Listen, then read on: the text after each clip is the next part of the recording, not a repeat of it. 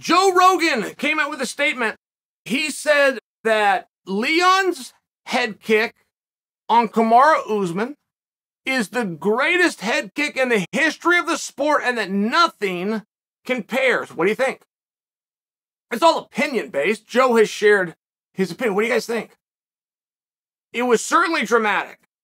And I will tell you, as a fan, we need those moments. And we have to have those moments. There are some fighters that are so doggone good. Oh, and by the way, Kamaru's one of them. It's very hard to ever imagine they're going to get beat. That can be a curse. That was a curse for Roy Jones Jr.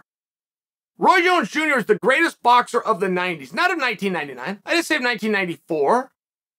I said 1997. He is the greatest boxer of the 90s. Oh, and by the way, you want to know who says that? Fellow boxers from the 90s. He had an entire decade. That is a massive amount of time, guys. If you become the best in the world at something, great job. That is a shocking achievement. If you become the best in the world at something and you remain the best for a couple of months, for a year, for a couple of years, oh my goodness. I mean, you're talking about a very shocking thing. You're talking about a very, very rare thing. You look at an Olympic champion that comes back and does it again. You look at Michael Phelps. You look at Carl Lewis. I know that there's more that you can name, but you're showing somebody that's held it. They got to the best, got seen, got everybody coming after him, and they held it. It's rare. It can become a problem. Roy Jones Jr. was the best boxer of the 90s. That's true. He's not just known as that. That's accurate. He never, and I do mean never, had that massive fight. Some of you can tell me some opponents of Roy Jones Jr., but most of you have heard of him. Most of you are well aware that when I say Roy Jones Jr., I'm talking about a boxer. You know that. But if I was to ask you, what was a huge fight that he had? If I was to ask you what a huge rivalry he had, and if you're a real smart mark and you know your boxing and you can answer both of those questions, I'll ask you, okay, where did he fight him at? And that's a big deal, right? But if you know fighting and you know big fights and you truly care, you could also tell me the venue. It's a lot like reading a book if you're ever in college. If you read a book and you got to talk about what it's about, the teacher will then ask you another question, which is, who is the author? And if you can't produce the author's name, everything that you said about the book, you're not going to get a good grade. And I'll make that same comparison, an author to a book, a venue to a fight. And most of your hands just went down. There aren't 20 people out there. I speak to millions of people. I don't have 20 that could tell me the massive fight, the opponent, what venue it happened for Roy Jones. It's not a knock on Roy.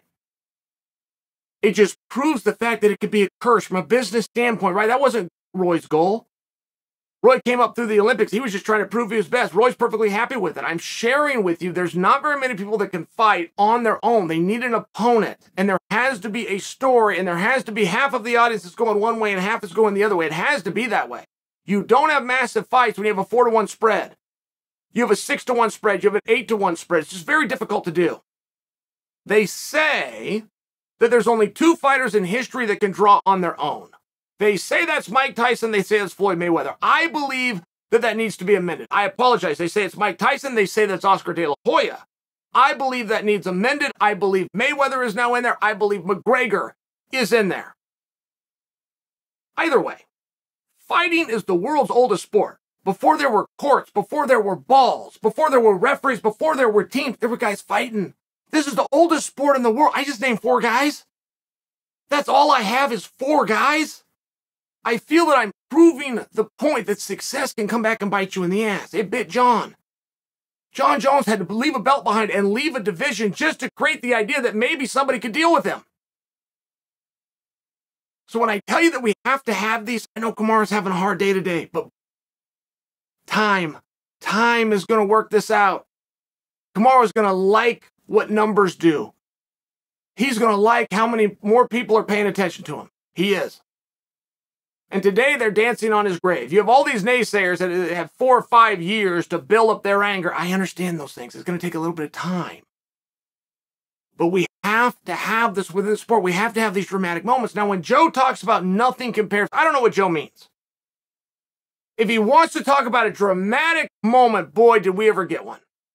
Was that the head kick heard around the MMA world louder than any other head kick ever delivered in the MMA world? Sure, Joe's right. It was a main event where there was one way to win by Leon. I had people tell me they thought Leon was going to win. They were going to go bet him. Going over to DraftKings, they were even sending me screenshots and telling me, I said, go back and change that. If you're willing to bet on Leon, make the extra money and bet on him by knockout. That's the only way he's going to win. And people, they told me no. Tommy from the Bronx had it right. Other people told me no. They thought he was going to win a decision. They thought they could submit him. Look, if Leon's going to beat Kamaru, he's got to knock him out. Joe Rogan's talking about this head kick, and it was the greatest ever. Well, just for fun, let's go down memory lane. The most technically correct, the most perfect head kick that we've ever seen within the UFC was Pete Williams over Mark Coleman. That's the one where if you can have a grand slam and you can turn your hip over and you can put the shin right on the person's forehead, that was the number one kick. Now, for dramatic factor, Gabe Gonzaga and Mirko Cro Cop. But that was for a dramatic factor. Mirko Cro Cop was Mr. Stand-Up. Gabe Gonzaga was Mr. Ground. Gabe's the one that threw the kick. One of the reasons it worked, it was the last thing Cro Cop was expecting. One of the reasons we were all with our jaws on the floor is the last thing that we were expecting. To add to it, not only did it end the contest, not only was it a knockout now for your grappler, it was an upset, but there was also the way that Cro Cop fell.